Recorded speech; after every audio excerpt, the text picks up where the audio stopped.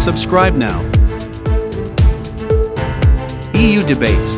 Again, I would say the advantage, the charm of this conditionality mechanism is that it cannot be dragged out by whoever, but we have to take a decision, or decisions have to be taken, otherwise the file is closed.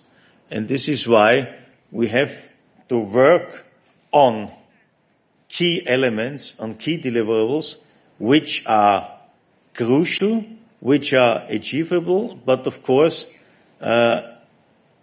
many of them are the foundation for a future possible development. And this is something we have to monitor. But within the given time frame, we cannot, so to say, see already first results.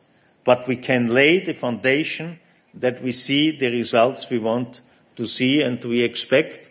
And this is why I'm again confident that this will be the case, as we have also in the future means to intervene if, against all the indications and assumptions, we are not there where we want to be.